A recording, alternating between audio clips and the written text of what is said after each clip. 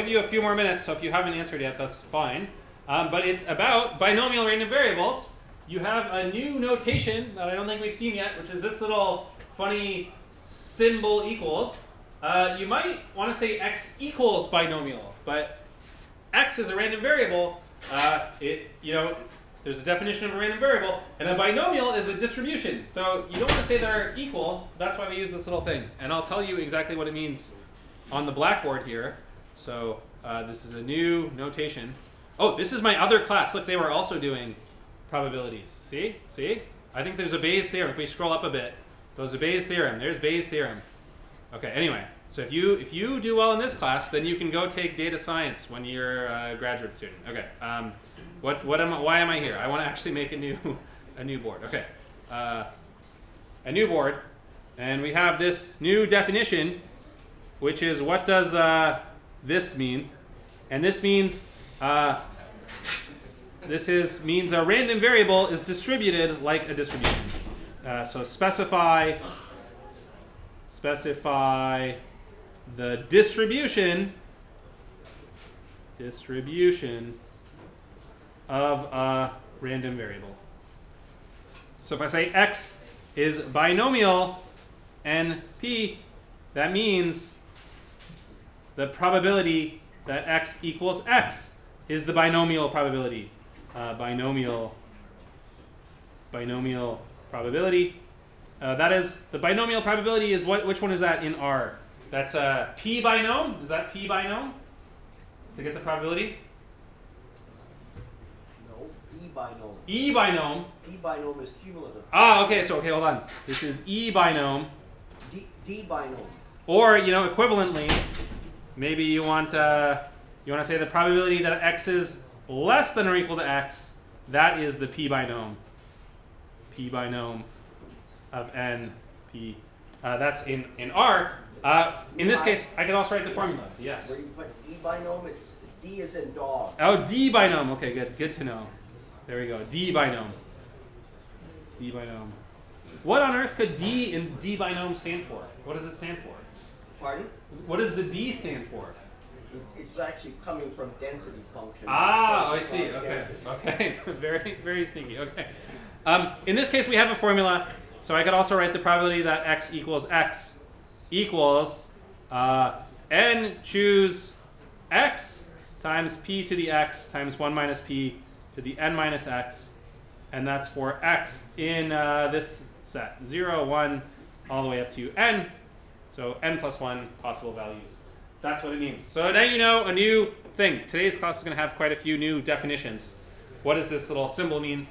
And so don't get mixed up. X is a random variable. A random variable has probabilities, and I'm telling you what the probabilities are. Is there a question at the back, maybe? Okay, so now let's go to the mathematized question, which says you have x and you have y, right? So I have an x and a y, and I add them together. So adding them together is something you can do with random variables. And the question is x plus y a type of binomial random variable? And if so, what are its parameters? That's what we want to get to. And so I started you off with, is it a binomial? Always, sometimes, or never. Okay, and I'll let you think one more minute and take your best stab at what you know about these things and if they're binomial, and then we'll go from there.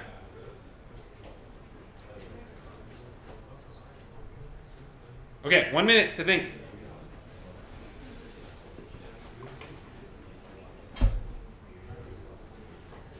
Yeah, question. Later. Yes. Later, as in like today or next week? We'll see. I don't know. You'll get them at a random time. Okay, yeah.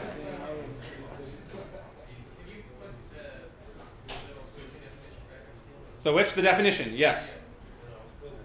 Yeah, I can put the blackboard back up. So still answer the question. There's the blackboard.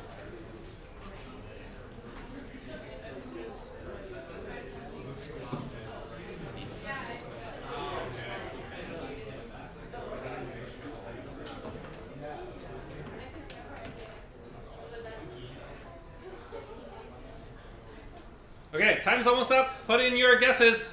It's always sometimes or never, so you can only go so wrong. You could just take a guess, and we're gonna find out. Okay, here we go. I'm gonna do the thing. First, let's find out, is everybody all together? Labels hidden. So out of 77 people, 44 people are in question mark, 27 people are in question mark. What are they in? 44 people said always, 27 people said sometimes, 6 people said never. So just over half the class is in always, somewhat medium-sized majority. This is one of those cases where the majority is wrong. The answer is sometimes. Sometimes. There is a super secret special word, a special property that x and y need to have for x plus y to be binomial, and that's what we're going to talk about today. Let me start by telling you why it's not always true. Let me give an example. Here's an example where it's just plainly false. Let's see if I can get the blackboard back. So this is an example where x is binomial, y is binomial, but x plus y is not binomial for any amount of parameters. So not for any values. I'll say for any params. So here's the example. Set y equals x. So if x is exactly the same as y, I have two random variables. There's x and there's y. I gave them two names, but it's actually the same random variable, right? They're exactly the same thing. If x equals y, then, let's say and x is on its own binomial. Then both x and y, are they binomial? Is x binomial? Yes. Is y binomial? Well, what does it mean to check? You check the probabilities. Well, if x equals y, the probabilities of y are the same as the probabilities of x. Y is also binomial. So yes, x is binomial. Yes, y is binomial. They're both binomial, but x plus y is just 2 times x. 2 times x. And 2 times x is definitely not a binomial random variable. How do I know 2 times x is not binomial? 2 times x is always even. This is always even. And binomial random variables have a chance of being odd and a chance of being even. Something that is always even is definitely not a binomial random variable. So the probability that this thing equals 1 is 0. Binomials have a non-zero chance of being equal to 1. So this thing is a silly example. You might say, hey, that's kind of cheating. You kind of made them the same. You said you gave them 2 names, but they're actually the same.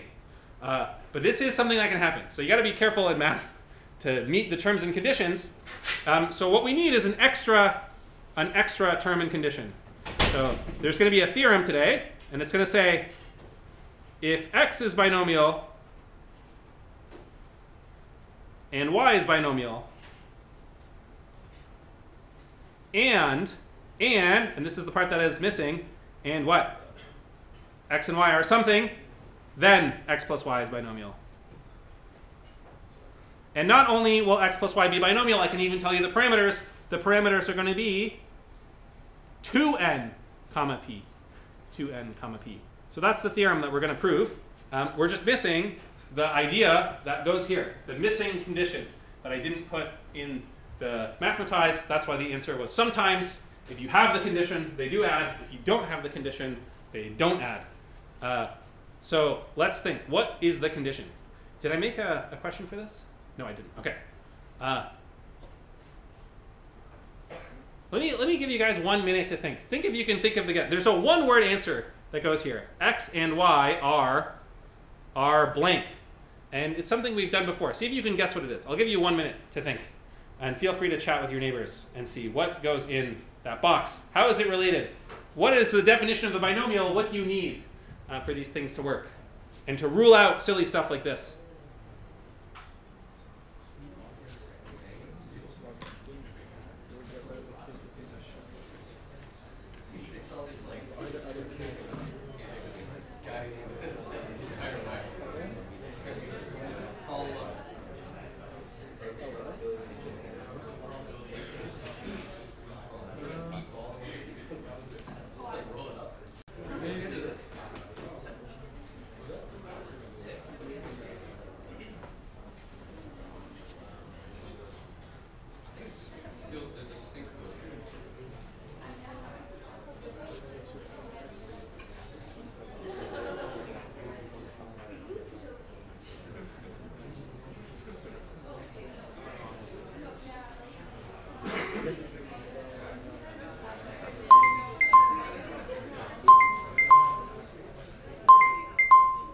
Okay, let's come back.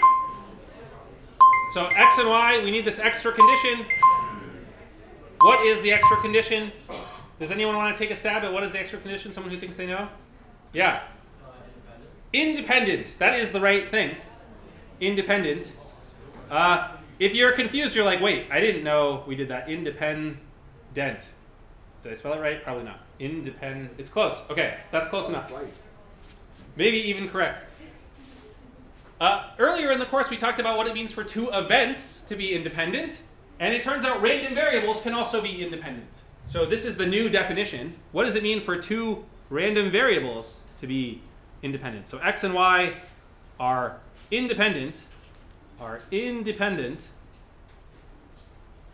Means, and of course it's something in terms of what we learned earlier of the events being independent. And if you watch the video, you remember that x and y random variables are actually like a bucket of events all scooped together. So the random variable x, you can think of it as x equals x is an event, and this thing is for many possible values of x. For many values of x. So the random variable capital X is actually generating this big sequence of events, x equals 1, x equals 2, whatever the values it can take. Those are the events that make up capital X. So a random variable is like a fancy way to write down a big sequence of events. And same for y. So y equals lowercase y. That's a sequence of events for many values of y. And those are the events that sort of make up capital X and y. So what does it mean for two random variables, x and y, to be independent? Well, we have this big collection of events that go with either of them. Those events better be independent events. And so it means this thing and this thing are independent events. So this is how we upgrade the definition of an independent event into independent random variables. So let's say independent random variables. Let's add that right in. And this needs to be true not only for some of these. So here I wrote for many and for many. Let me be really crystal clear and say for all. For all. It needs to be true for all. If there's even a single x value or lowercase y value where it doesn't work, then the random variables x and y are not independent. Saying that they're independent random variables means these are independent always. And to quickly remind you, what does it mean? This means independent was this thing, that the probability of A given B was equal to the probability of A. That was for independent events. Events. So knowing that B happens does not help you understand if A is more likely to happen or less likely to happen. The probability A happens is the same as the probability of A happening given that B happens. So B doesn't help you understand whether or not A happened. And it's the same thing for random variables. So the probability that x equals x given that y equals y is equal to the probability that x equals x. So if you want to know the chances of x coming up on the x random variable, what you know about y will not affect your probabilities. The conditional probability is the same as the original thing. So that's what it means to be independent, and this has to work for every x and y. Who here is taking Math 1200, the calculus? Do you guys know what this symbol means? Did they tell you the cool? And this one? This one? Okay, so if you guys are in the cool kid club, we can replace for every with an upside down A for all x and y. So this is an example of a for all statement. This has to be true for all values of x and y. Okay, so that's the definition of independent. Yeah. What are the where? What are the N and P? What does N and P represent? Oh, N and P in the binomial. Yes. Okay, this is a good point. N and P are sort of parameters that tell you which binomial distribution we're talking about. So, and in the last few classes, we came to this formula, which is in terms of N and P. So if you want, I've written down a lot of different formulas. For every N and P, there's one formula, and I want this thing to be equal to that formula for that N and P. I'm going to make another definition of this binomial in a second, and maybe that'll also clear that. Okay, so when you Yeah. so A equals 2n, and then Yeah. Right? So does that mean that the number of trials in one has to be equal to the other? Right. So n and p are, n is a number. N is a number. And p is between 0 and 1. And this is saying if you take an x, which is binomial with parameter n and p, and a y, which is parameter n and p, and they're independent, then when you add them, you get a new binomial with parameters 2n and p. Yeah. And I'm going to do the proof in quotes of this in a minute, so maybe it'll also be more clear there. But yeah, this is actually, this seems like I'm just saying one thing, but I'm actually saying infinitely many things, right? I'm saying something about every n value and every p value. That's a good point. Okay. Any other questions or comments? Okay, so that's the definition of independent. And now let's try to prove this theorem. That adding up two binomials gives you another binomial. Actually, we never gave a definition of this binomial random variable. You could prove this only from this formula. So you could take this formula and you say, you use this formula, you know they're independent, you do a lot of work, and you calculate the probability that x plus y equals something. And you would eventually get a proof. So you can make a very hard proof that only uses the formulas that we have so far. But I'm going to give you a nicer definition of this binomial in terms of independence. So now that we know independence, here is the definition of a binomial. This is like the math person definition. The definition of a binomial. So x is binomial np. Before the definition just said in terms of probabilities. But now I'm going to write when, and I'm going to do yet another new notation for you, which is an equal sign with a d.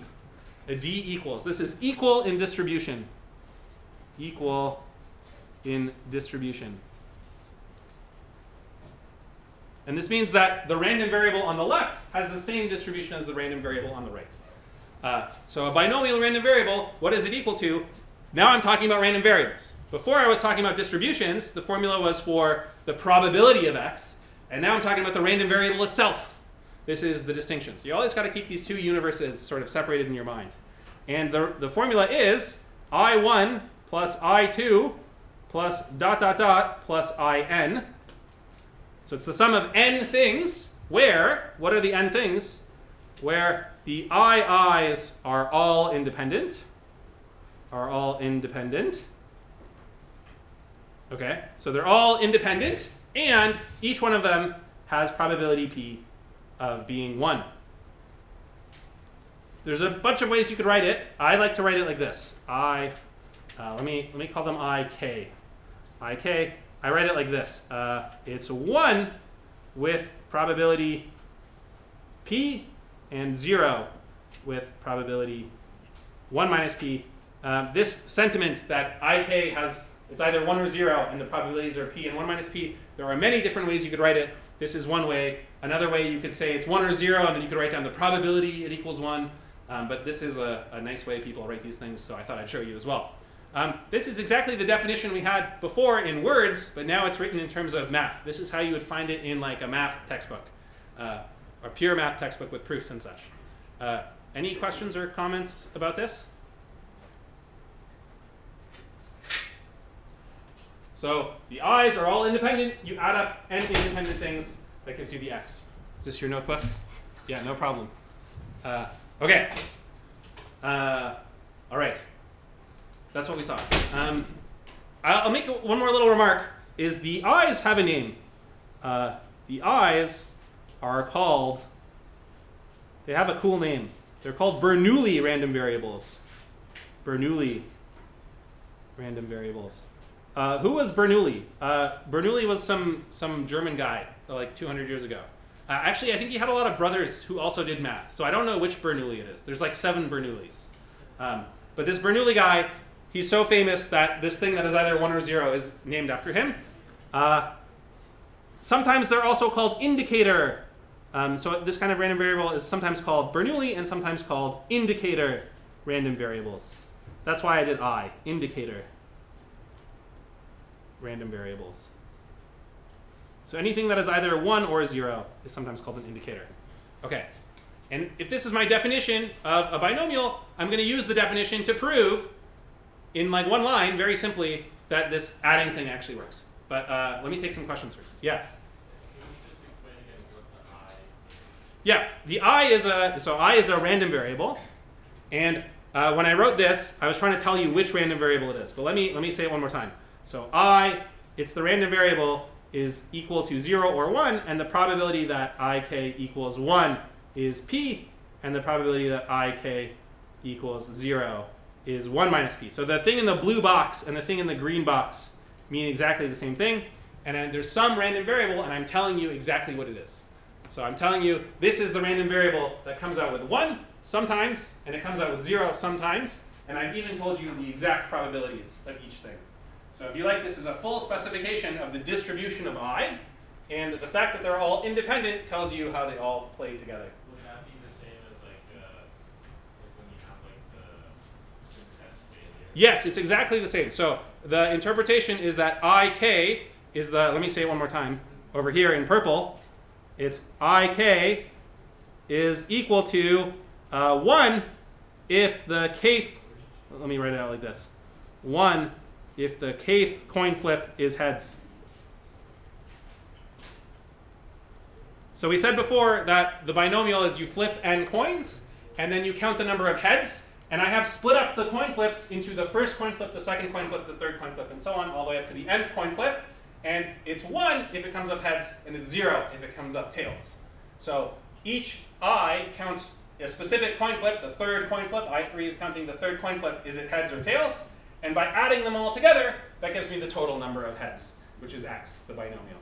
So it's binomial as long as each coin flip is independent. It's binomial as long as each coin flip is independent and each coin flip has probability p of coming up heads. That's exactly right. Yeah. So this should connect exactly with the coin. This is the math version of the coin flip picture.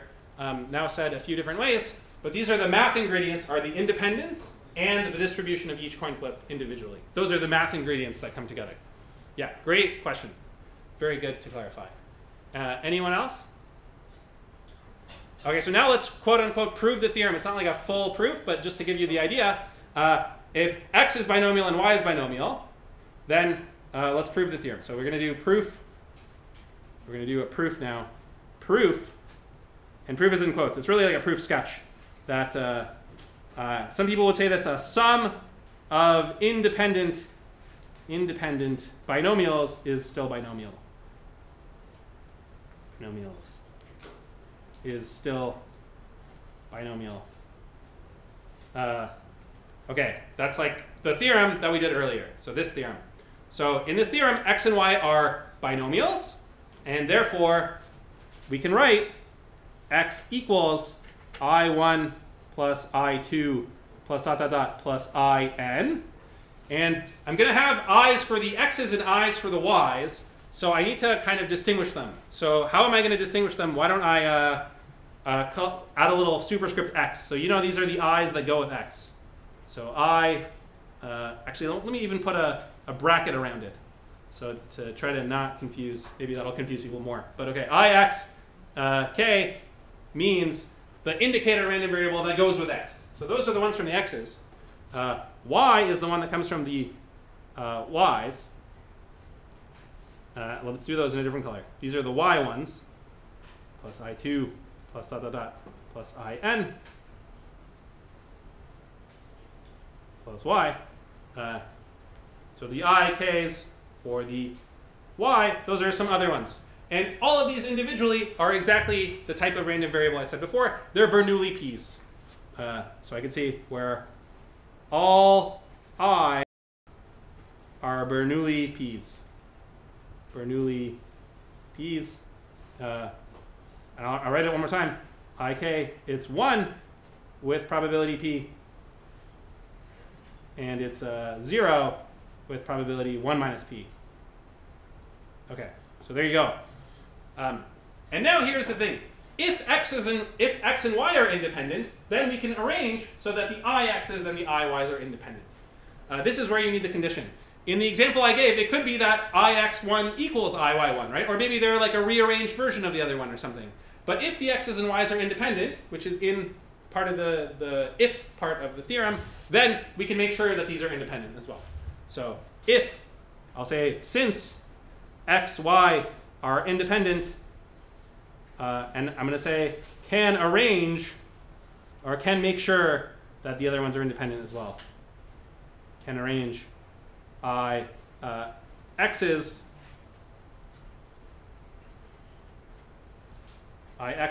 and I y's to be independent as well. Okay. In depth. I'm going to say in depth for independent too. So they're also independent. And once you know all of these things are independent, now you could really just add them. So therefore, adding them shows you that x plus y equals, and it's the sum of two n things now. So there's n things at the beginning, dot dot dot plus in, and then there's another n things at the end. The first n come from the x's, and the second come from the y's, but it's a sum of two n things, and all these are independent. So those are independent. And that is the definition of a Bernoulli with two n parameters. X plus y is, or not a Bernoulli, a binomial with two n parameters, 2np. So that's the proof. And we really haven't done much in this proof. We've just pushed around definitions, but it's saying, you know, you have independent inputs and you combine them, you get the right thing, which is the binomial. So that's the proof, and that answers the first mathematized question. But secretly, all I wanted to do was tell you guys about independence and the math definition of a binomial.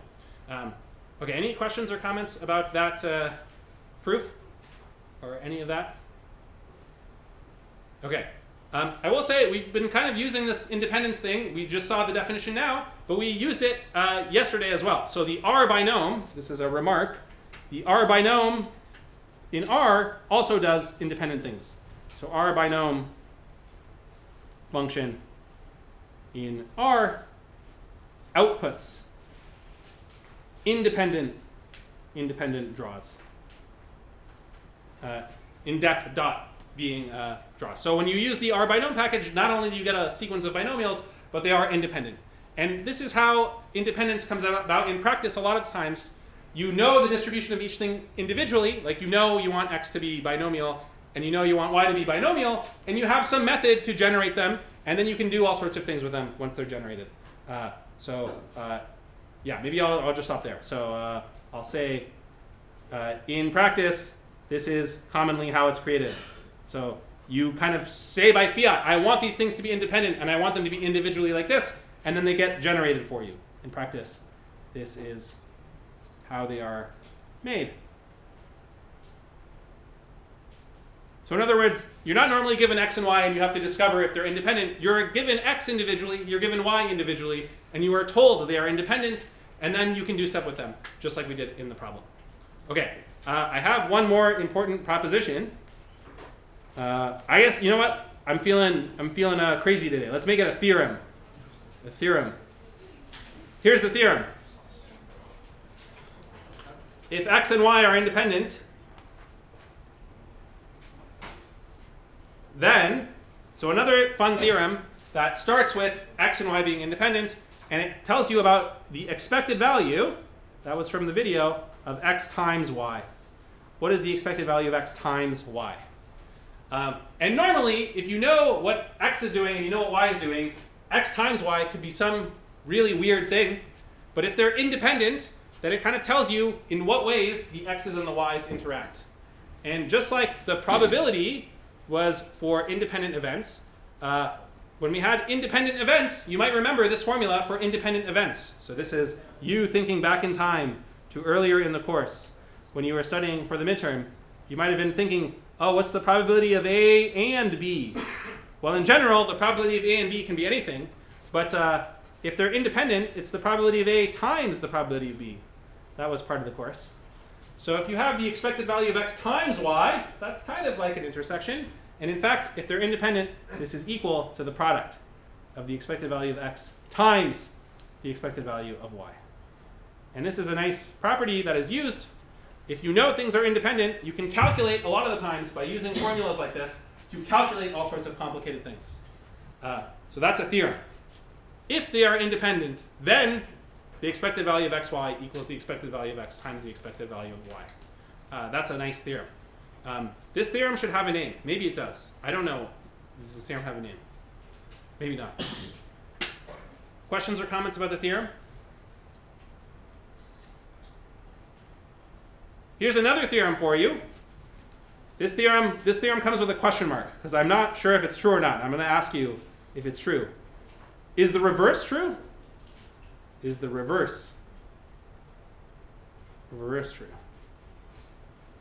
So, in other words, if they are independent, then it splits up like this. But what about the reverse? Because with probabilities, with events, it was the reverse, right? If it satisfied this, then they were definitely independent events. So it was an if and only if. But let's ask ourselves, and in fact, I'm going to ask you, is the reverse true? If x and y are random variables and the expected value splits, then x and y are independent. So this is the reverse, reversing the if part and the then part. Some people call this the converse. Is that true? True or false? Okay, I'll give you 1 minute to think. Take your best guess. Feel free to chat with your neighbors, and then we will take it up.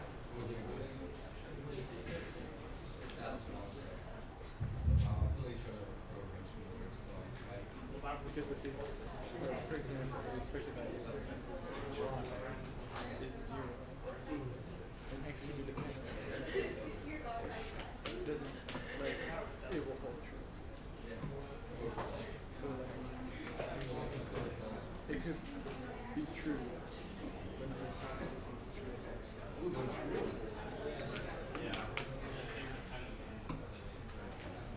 You're not set up on like an approach as so you have to, like, is that not true? What's interesting, if I can't come, like, it's if I still need, I mean, whatever you want. I can just literally just do.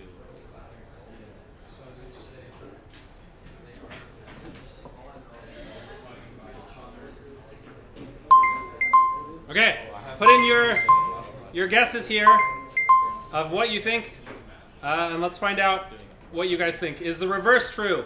And like I said, for when we were doing independence with events, if you replace the e's with p's and you think of multiplication as intersection, then the reverse was true. It was independent. That means the probability is split in a certain way. And if the probability is split that way, then it's independent. So for events and independence with events, it is true. What about for expected values? Woohoo. 48 to 27. 48 people out of 75, so pretty good. 2/3 majority is in true. And just like before, 2/3 of you are wrong. The correct answer is false. I didn't put it in, but the correct answer is false. This one is false. Is the reverse true? No. No. So in fact, this property that the expected value of x times y equals the expected value of x times y, like this, this has a name, and the name is uncorrelated. This is what it means for x and y to be uncorrelated. X, y, uncorrelated. You don't need to know this name, but it's just a fun name. 2 R's. 2 R's and uncorrelated, I'm told. Okay, correlated. So 2 variables being uncorrelated, they can be uncorrelated even if they're not independent. This theorem says if they're independent, then they're uncorrelated. The reverse is a non-theorem. It is not true. So if they're uncorrelated, you don't know whether or not they're independent. Let me give an example, and there are many examples one could come up with. Let's see, what's the easiest example? Let me do this one. Let's make x. That one will be a dice roll. A dice roll. A dice roll. So from 1 to 6. 1 to 6. So it has 1 in 6 chance to being 1, 2, 3, 4, 5, or 6. And I'm going to make a y equal to s times x, where s equals +1 half the time and -1 half the time. So here's my example. So s is either +1 or -1. S stands for sign, and it's a random sign. It's either +1 or -1. And here's the point. X and y, they are not the same random variable, but they have the same value. It's just that y is sometimes negative. So sometimes y is negative and sometimes y is positive. If you calculate the expected value of x times y, you will see that this is the expected value of s times x squared, and this will be 0 because s is equally likely to be positive or negative. Is equally likely to be positive or negative. So in this situation, x and y are uncorrelated. That's because when you multiply them together, this s thing, sometimes it's positive, sometimes it's negative.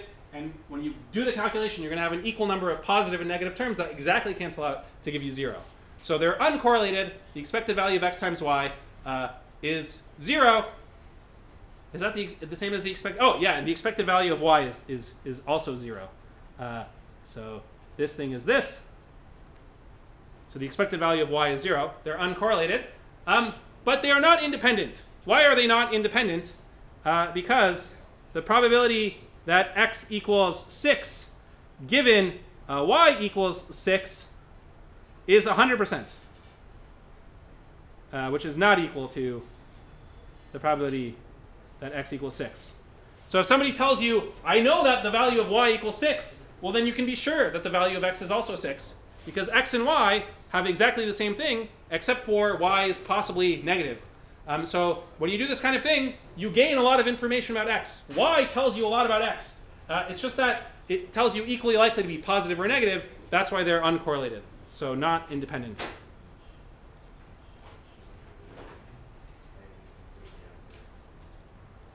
So there is an example of two random variables that are not independent, but they are uncorrelated. I'll give you one more example. This was the one I originally had, but I thought maybe is a little bit too complicated, and you guys can do it on your own. If you make x equal to I1 plus I2, and you make y equal to I1 minus I2, and these i's are these Bernoullis, you will again find the same kind of situation where the expected value of x times y is a difference of squares, and its mean 0. So the expected value of x times y is equal to 0, and they're uncorrelated, but they're not independent. And why are they not independent? I will let you calculate some probabilities and figure out if they're independent or not. But it's the same kind of thing. You can really point to some event where if you know the value of x, you gain a lot of information about the value of y. So that's another example. OK. Any other questions or comments? Yeah. S is a random variable, which is either +1 or -1. This is true. If you want to do this, you need to roll a dice and flip a coin or something. So my probability space is this dice roll plus what s is. So you should think of, I rolled the dice over here, I flipped a coin over here, and then I used the coin flip to decide s, and then I used the dice roll to decide x, and then by combining them, I created y. So this is like how mathematicians play with probability. You sort of can generate pieces from however you want, and you can combine them with whatever math formula you want. You can use them as formulas, just like in any part of math where you use variables, and you can ask all sorts of funny questions. OK. Any other questions or comments? OK, so what have we done today? We started with the definition of this little tilde thing. That's a good one to know. We had a big definition of what does independent mean. And independent random variables are defined in terms of independent events. And then we saw some theorems, right, of what is a binomial in terms of independence. And then you can use this to prove things like the sum of binomials and stuff like that. Next class, I'm going to do this problem, which is calculate the square of a binomial. So let x be np and calculate the expected value of x squared. But that will be next class. If you want to give it a go, and I think you have everything you need to do this. So if you want, pick n equals 2 and p equals, say, 1/2, and try it. That will be a good exercise for you in understanding these things. If you can figure this one out, you're doing great. Otherwise, we'll do it together tomorrow, or on Wednesday. Any other questions or comments? OK, in the last 10 minutes of class, we're going to try to return the test you did. So let's see how that goes. Okay, let me explain this. On course link, your